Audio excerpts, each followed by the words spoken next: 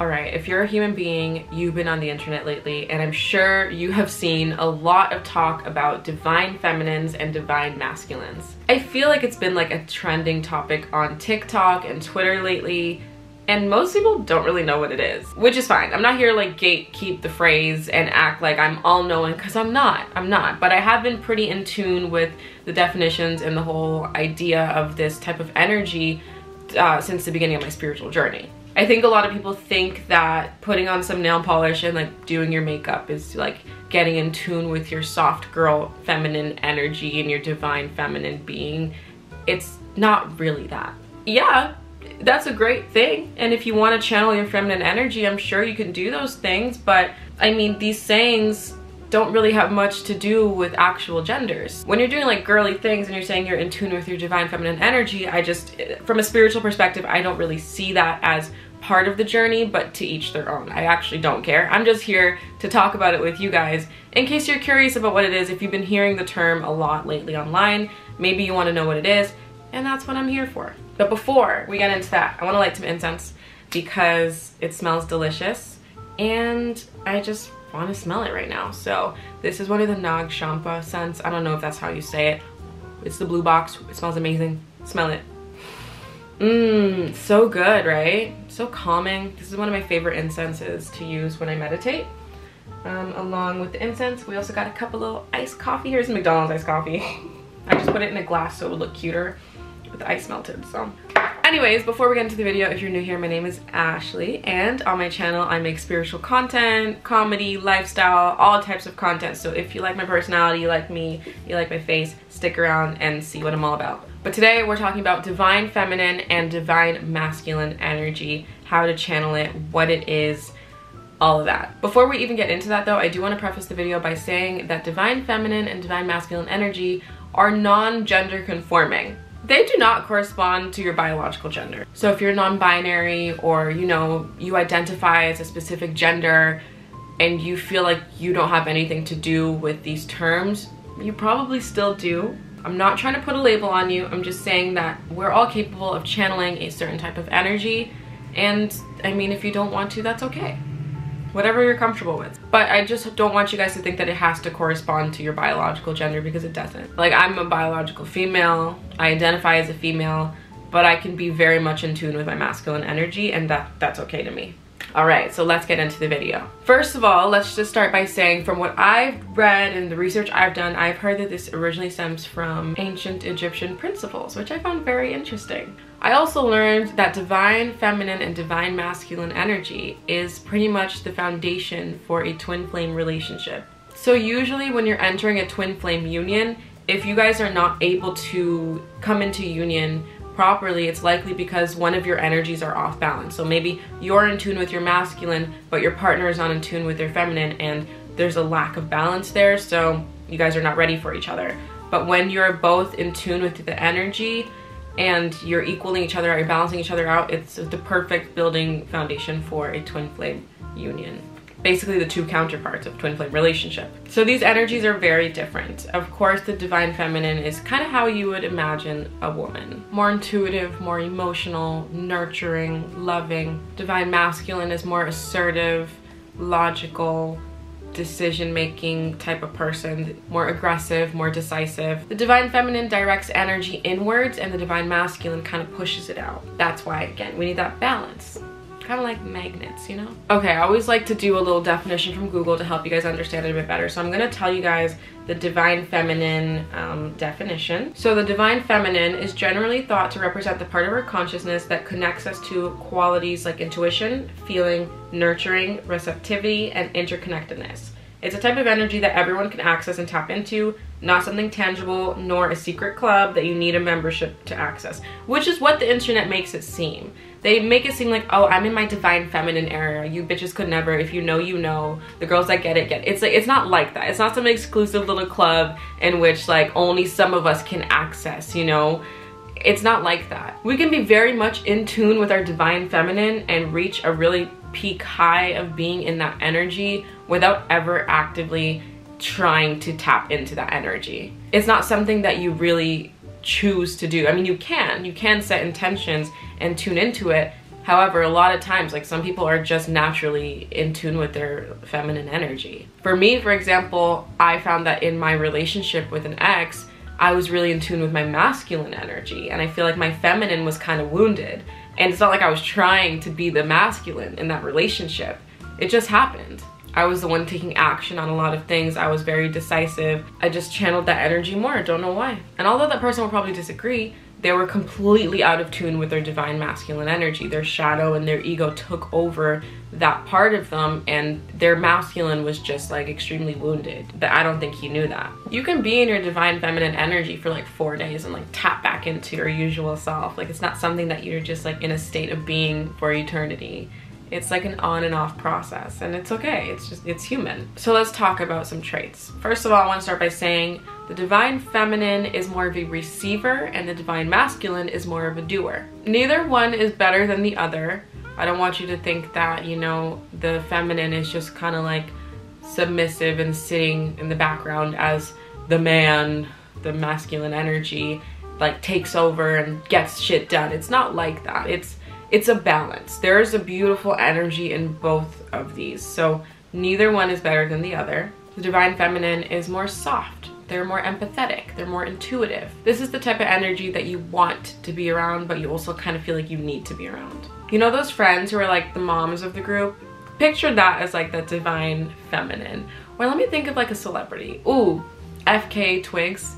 I don't know her, but she seems very in tune with her divine feminine energy. It's those people that really radiate that feminine, soft, pure, nurturing energy. Like, you see them and you just feel like, I feel like calm around you. Jhené Aiko, she is in tune with her feminine energy. Harry Styles, he seems to be very much in tune with his divine feminine energy. You're unapologetically yourself, you're in tune with yourself. Because once you're in tune with yourself, you're able to be of service to others.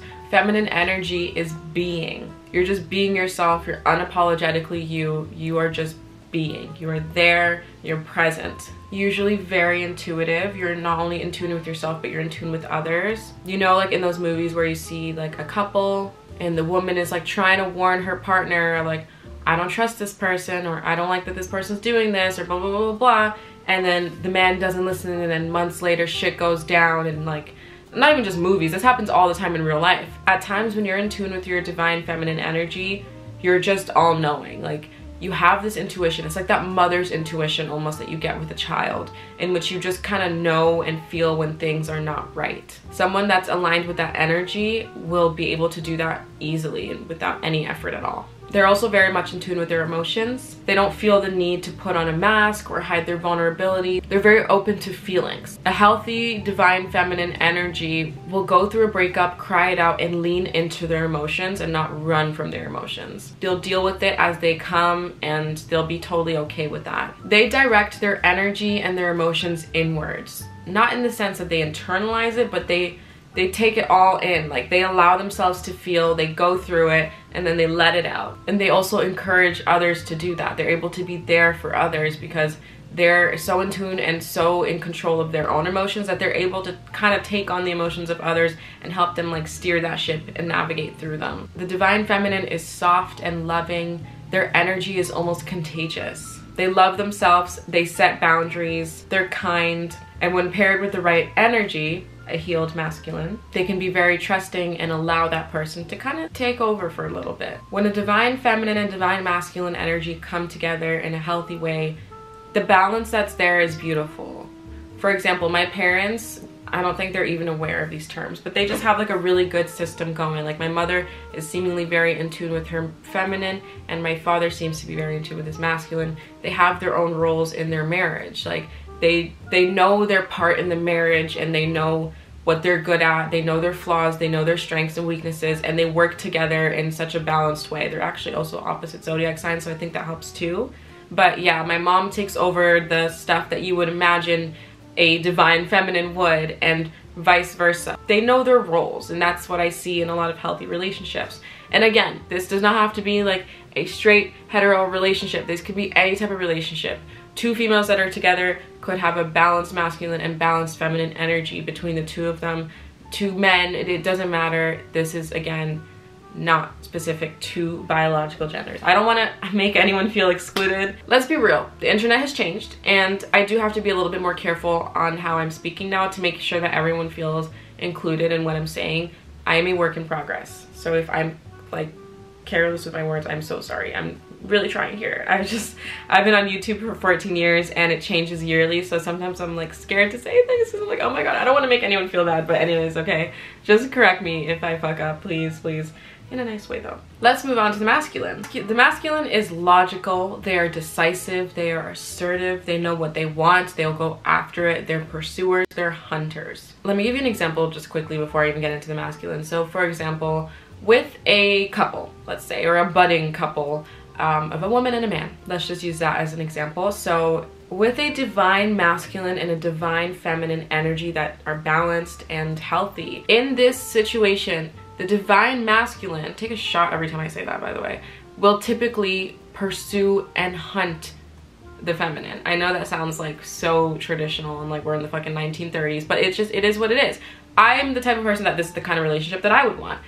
I want the man to channel his masculine energy and see me, know what he wants, and pursue me and make sure that that's what he gets. You know, that's the type of man that will typically court a female, and he will pursue her in a way that he makes sure she knows how special she is, how, you know, how much he like cares about her, how much he wants her. He'll usually like pay for the date, take care of her, make her feel like a soft woman. And then the woman, the feminine energy, will typically allow herself to be spoiled, sit back, relax, but also provide like mental stimulation and emotional intelligence, advice, wisdom, and she'll probably also, you know, channel her feminine energy if this is what she's into, and make herself look good for him, smell good, you know, all that. And that will be like a beautifully divine relationship, because these are two people who balance each other out. Like, he knows what he wants, he's going after her, and she's gonna let herself relax and be pursued. If they end up together, if they end up married, he'll probably take on a lot of the hard work when it comes to paying the bills, working more hours. Maybe he gets paid more, because we know men get paid more, and he'll probably make sure she feels like she's taken care of, and she'll be able to make her own money as well, you know, but still know that if shit hits the fan, she's okay because her partner is taking care of her. But she's also there for him in many ways that he can't do for her, but she's also there for him in many other ways, emotionally, things like that. Again, it's just an example. Everyone's relationship is different, but that is how I see an ideal divine masculine and feminine partnership. The divine masculine knows what he wants, whether it's career, whether it's his future partner, whether it is the car of his dreams. Doesn't matter. They know what they want and they go after it if they have drive and if they're in tune. So this is an example I heard in a video. Picture a flower that is blooming. The flower is a beautiful, delicate, soft, divine feminine energy. That is the divine feminine. That's the flower. But the flower might not bloom without the aggression of the divine masculine pushing it up out of the soil or whatever. The flower won't burst from the bud without the aggression of the divine masculine. And this doesn't have to mean that we need that divine masculine person to aggressively push the flower out of the bud. It could mean that we're in tune with our feminine and our masculine, and our masculine side is what's bursting the flower out of the bud. Do you know what I mean? So again, we don't need another person. We can have that balance all within ourselves. Aggression equals change. And with this relationship, this dynamic, we have that change and we can become that change. The divine masculine really represents growth and expansion. So I guess that relates to the flower analogy as well. When you're growing and expanding, that means that your divine masculine energy is being exercised, because it's forcing you to get up there and grow and change. But when this side of you is wounded, then the energy is bound up, which is very likely. You'd be surprised. Many people have wounded energy. So let's talk about how to get in tune with your divine feminine and your divine masculine energy. So I'm just gonna give you a few quick tips on how to get in tune. Let's start with the feminine. One thing about women in general and feminine energy is that our intuition is crazy. The woman's intuition does not lie. The problem is a lot of us doubt it We do, we doubt it. Even if we're in a relationship with a woman and they're saying something, we're probably gonna doubt what they're saying too. Something about this woman's intuition is just so accurate, and yet we have such a hard time trusting ourselves or other people. So one of the first things you can do to get in tune with your divine feminine energy is by practicing trusting your intuition. Start listening to yourself. Sit quietly, ask your guides, ask your God, ask yourself to start giving you some inner guidance, and listen to it. Pay attention. Whatever the first couple things that come to mind are, whatever your spirit is telling you, trust that it's for a reason, and start practicing that as much as you can. Work on trusting yourself. That's number one.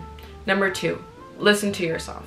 Very similar, but this isn't like this in the sense of an intuitive way. This is more of a I'm gonna set boundaries and actually stick by them and listen to myself type of way. For example, if you tell yourself, I don't wanna go out this weekend because I'm tired, but I feel like I'm gonna get FOMO, just listen to yourself. You don't wanna go out this weekend, simple. Why should you go out? Because you feel like you're gonna miss out on some fun. The weekend will be back next week. It will be back next week. Listen to your wants, listen to your needs, listen to yourself in general. If you feel in your gut, oh, I don't think I should be friends with this person anymore, stop being friends with that person. Don't just keep giving it time because you feel like they might change. If you know what you want, just do what you gotta do. Number three, connect with your heart. There are many ways to do this. I mean, of course, I could say things like rose quartz. You can listen to a healing sound bath on YouTube of someone playing like a singing bowl in the chord. Oh my God, I forget. Is it C? F? I forget. In the chord that corresponds to your heart chakra, that helps. Maybe a good old self-care day. Connecting with your heart is very important. I actually like to put my hand on my heart and just take like 6 deep breaths in and out for 4. So I'll count 1, 2, 3, 4, exhale 1, 2, 3, 4, and I'll do that 6 times while holding my heart, and I'll picture green in my mind because that's the color that corresponds to the heart chakra. I'll just do like literally like a 30-second meditation that can help you connect to your heart as well. This will just help you get back in tune with yourself and your heart and your feminine energy. Number 4, if you identify as a female, it's always nice to do like a little self-care day by taking care of yourself in ways that you would typically imagine like an ultra feminine woman to do. So whatever that means to you. For me specifically, that might mean changing my nail polish, taking off my chipped nails and putting a fresh new layer, maybe shaving my legs, putting a nice lavender body oil on, putting a diffuser on, you know, just making myself feel good and clean and fresh, just getting more in tune with my feminine side. Maybe I'll put in a little bit more makeup or wear a dress and just feel girlier than usual. That always helps me get in tune, but I do enjoy being girly. Like, it depends on the day. Sometimes I don't feel like being it at all, and I'll have more of like an androgynous look, but sometimes I just get more girly. Like today, I was feeling real girly, so I decided to go with like a cute little pink top and, you know, do my hair. So yeah, you could do something like that. Number 5, lean into your emotions. Stop running from vulnerability. Open up to a friend, cry it out, listen to emotional music, lean into your emotions. If you're someone who like needs to lock yourself in a room and cry at the end of the week that you've been like tears that you've been holding in all week, you are not in tune with your divine feminine energy. You need to let that shit out when it comes to you. If it's in your car in the middle of the day, cry it out in your car in the middle of the day. If it's at Wingstop at 3 p.m., cry it out at Wingstop at 3 p.m. One thing about me, I will cry. I will cry. No shame whatsoever. I don't care. I might not sob and wail in the middle of the public bathroom, but I will do, you know, a little sniffle, and I'll cry and let my emotions out because I'm human and I'm in tune with that side of myself. And you'd be surprised how healing it can be to lean into your emotions rather than like running from them. So that's a really great way to connect. Number 6, I think it is, do a meditation online or however you want to do it that helps you unblock and align your root and heart chakra. I have a whole video on chakras. If you don't understand them, I made it very simple on my video. You can check that out. I'll link it down below. So you can check it out if you want to, but in a quick way of saying it, like, we have 7 chakras. Those are like the energy points in our body that help us like kind of connect to ourselves. And over here we have our heart chakra, and lower towards like our like pelvic area we have our root chakra. That's like a really grounding one.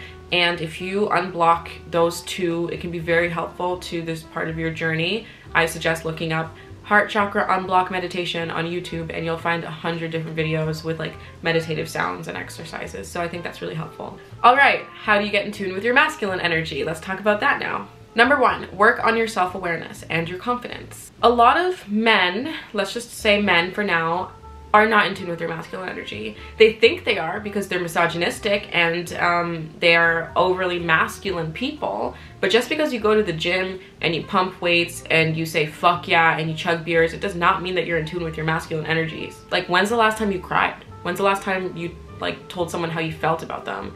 When's the last time you looked in the mirror and like got to know yourself? And you know, like, I don't see a lot of men doing this, unfortunately. So becoming self-aware is huge. It is a huge part of this journey. Understanding yourself, understanding your triggers, why you are the way you are, your flaws, your strengths, your weaknesses. This is crucial. And once you do that, it will unlock new layers to yourself that will help you work on your confidence. A divine masculine is a confident person. They know who the fuck they are, they know their worth, they know what they can provide, and they're not afraid to show that to other people. And with that, they know what they want, and that's when they're able to go after the feminine energy. So that, I think, is like the first thing you gotta work on. Number 2, once you build that confidence, being unapologetically yourself is so freeing. Oh my god. I'm still working on this. I think parts of me are not fully there yet. I try my hardest to be in tune with that, but it's hard. You know, it's really hard sometimes to be unapologetically you at all times. But if you can master this and just be your authentic version with everyone you meet within seconds, you will feel so free and you'll be very in tune with yourself. Number 3, having the ability to be in tune and in control of your emotions is crucial. I'm not just talking about like, oh, cry it out like I mentioned. I'm talking every emotion. Your anger. How do you deal with anger? Are you in control of it or are you a hothead? How do you deal with your sadness? Do you project it onto other people or do you deal with it silently or do you open up and also deal with it as well on your own? How do you deal with your joy? Do you share it with others or do you just keep it to yourself because you feel like nobody gives a fuck? Like, how do you monitor your emotions? Being in tune and in control of your emotions is so important. Number 4, work on being bold. The ability to speak up and say what you want is so attractive. As someone who is in tune with their feminine energy, if I meet a man and he is like in tune with his emotions, confident, self-aware, emotionally intelligent, and bold, if he tells me what he wants, if he's able to look me in the eye and say, I'm attracted to you, I want to pursue you, that is music to my ears. I don't like to play games.